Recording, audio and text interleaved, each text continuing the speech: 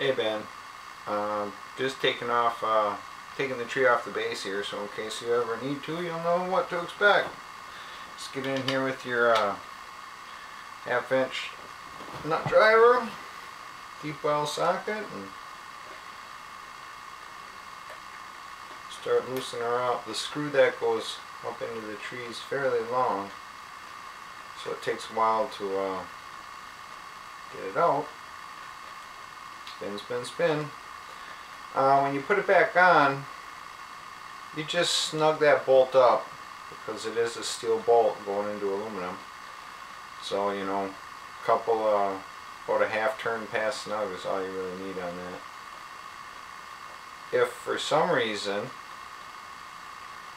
you took that bolt out many times and it started getting a little loose, you could bump up to the next size bolt, and I don't think that will cause any type of problem. And the other thing is too, there's a little bit of play in that bolt on the mount into the base, just in case you're setting the base on something that is not quite level. So rather than have, you know, little wads of stuff underneath the base, you can loosen that bolt up and just kind of point the tree straight and then tighten it back up. Okay, I got it about halfway out. Start using the fingers.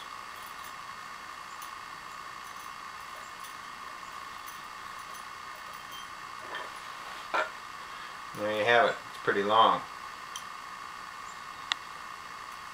And then if, like say if for some reason the tree got really dirty somehow, you wanted to clean it, you just screw this back in here.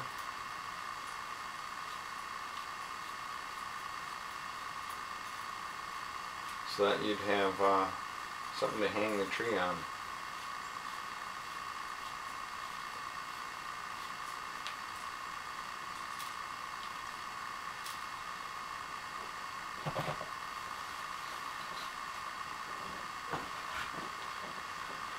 And then you take a piece of wire,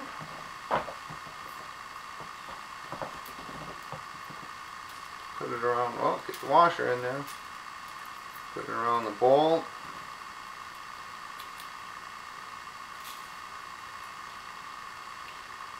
getting a little twisty at the top so it can't come off.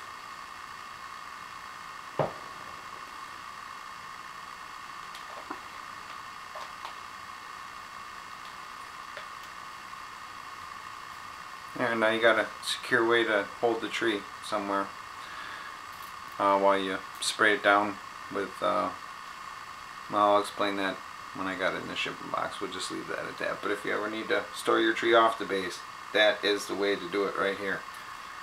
Stays real good. Thanks.